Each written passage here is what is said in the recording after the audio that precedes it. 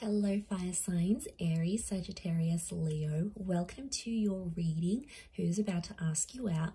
We're going to see who is the person romantically interested in you, wanting to ask you out, wanting something romantic, wanting to hook up, get to know you. So we'll see who this person is and how and when they're going to ask you out. So before I jump into this reading, please feel free to subscribe to the channel if you haven't already. You can sign up to become a channel member and you will get access to member-only content on the channel. Otherwise, for private readings, please email me and I can send through booking details. Otherwise, let's get into this, fire signs, and see who is about to ask you out. How exciting. Okay, so far we've got an Aries. This could be a potential Aries wanting to ask you out and connect with you.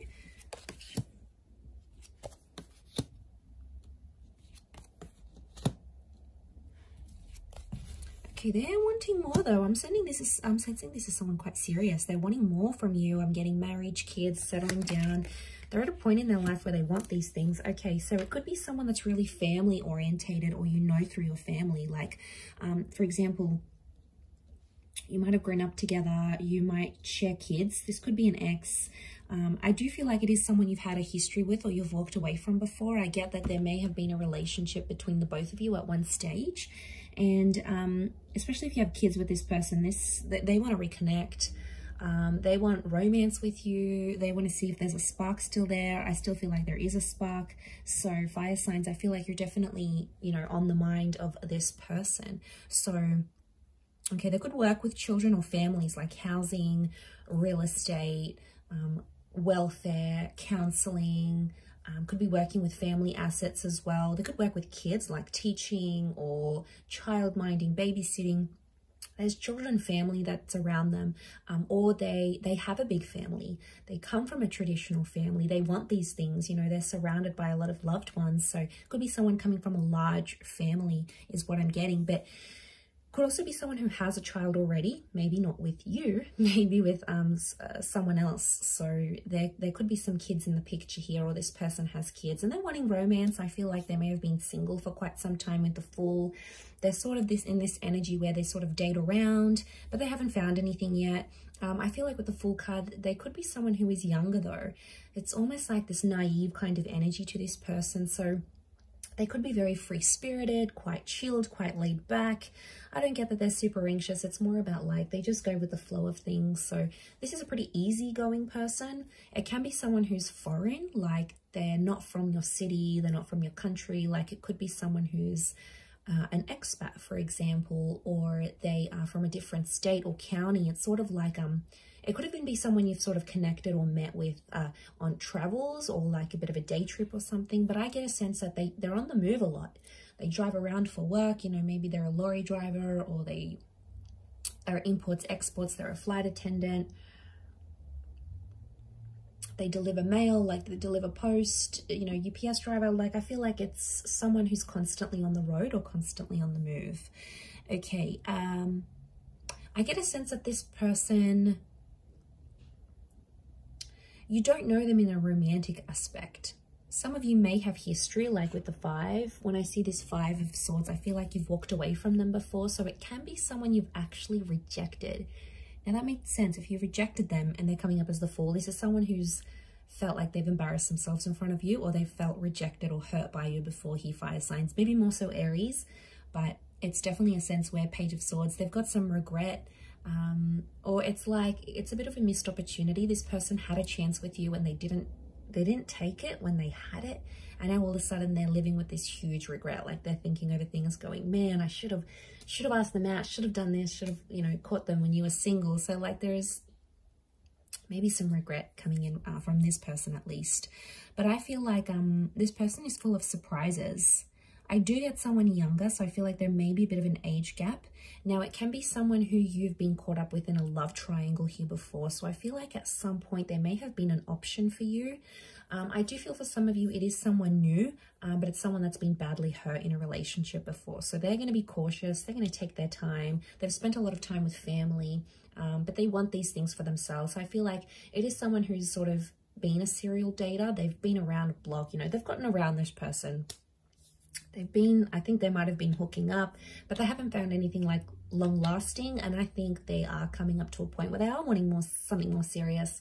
So I don't feel like it's in a sense for a hookup more. I feel like it's the real deal with this person. Like they're ready.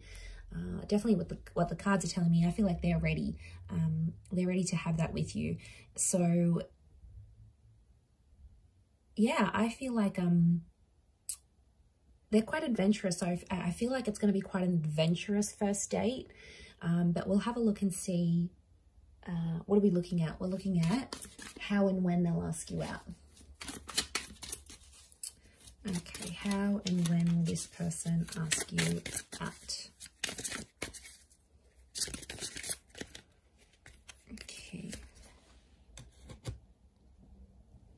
Okay, Sun cards come up a couple times. Ace of Chalices. The Emperor, okay, Aries energy. The Devil, Capricorn. Okay, they're going to be very forward with you. This person definitely wants to sleep with you. They've got sexual fantasies around you. You've got the Hermit, so a Virgo maybe coming through. Okay, so I feel like for some of you, this person might ask you out like on a booty call, or like you might be hooking up with them and they'll say, you know what, let's go out. Let's try this for real. I do feel like with the Emperor, the Hermit and the Devil, I wonder if some of you are sort of going to be out. You could even be like drunk or under the substance of something, or like I see you having a good time and this person like is like reaches out to you and says, hey, you know, let's make this happen here. So I feel like for some of you, we've got the Moon and the Sun, so I feel like they may ask you out a couple times during the date and then like reconfirm it in the evening or in the nighttime, maybe because they're anxious. Okay, so it's like, let's book this in, and then in the evening they'll just want to confirm, be like, are you sure you're free? Like I feel like there's something they have to reconfirm with you. Okay, so I feel like it's double. And to be honest, I think they're going to do it in person. I see someone asking you out. For some, it may be like an online or a call or a message, but I think for a lot of you, it's a physical face-to-face asking out, especially if you see this person like at the gym, at work, they go to your shopping center, you're bumping into them. I feel like it's a physical face-to-face invitation for you guys to go out. So, this is what they want. They definitely want you. Okay, they definitely want you. So I feel like with the Hermit and the Ace of Cups, I'm getting a vibe that they're going to ask you to a very secretive place or an exclusive place. So it could be like an exclusive bar, could be a members only club. It could be somewhere like a picnic in the evening that's in a secluded or remote area. Don't get kidnapped. But I feel like it's something like secretive and not everyone is aware of. Like maybe they know a place where you can drive that's like secluded, or they know a good picnic spot where like not many people know about, or it's something that's hard to gain access to. So I feel like it's quite a secluded and quiet space they want to invite you to, because they want to get to know you. So they want to talk. I do feel like the Hermit, they want to talk. I feel like it could even be like a day date, but it ends up going late into the night, because that's how well you guys are going to get on. You're just going to click. So you're going to have great banter. You'll be joking and laughing. You might even get into a little bit of trouble with the Knight of Wands. I reckon some of you might even, like, you're driving around and then you get randomly pulled over by the cops, or you get a flat tire, or, you know, you might run into a bit of trouble, a bit of strife. Nothing too bad, but it can indicate, you know, make sure you stay protected, because it could come up here. But I feel like it's, yeah, it could even be a date that lasts a couple days. Like when they ask you, it could be like, you know, you see each other during the day, you end up spending the night together, the next morning you have breakfast, or you do a day thing. Like I feel like it could span over like multiple days for some reason. So obviously you guys are going to be happy about that. Going out so much and spending that much time together. I think you're just going to go with the flow of things, but I think it'll work between the both of you.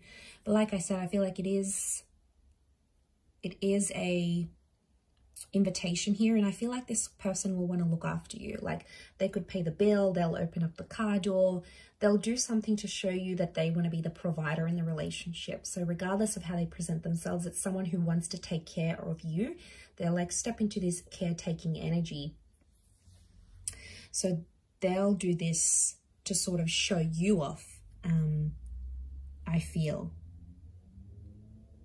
But it could be like a park. It could be like a picnic. I'm feeling like it may be outdoors. It could be like a hike. But like I keep getting there's lots of privacy. So for some reason this person wants privacy. Or maybe, you know, they're outdoorsy and they feel most comfortable outside with nature and they want to sort of show you that stuff. But I feel like they want somewhere quiet where you can connect and talk and get to know each other.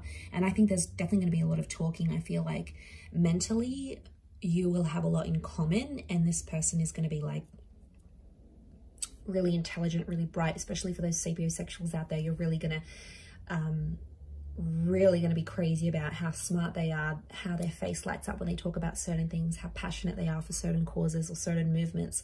So I think that is really going to trigger you in a positive way.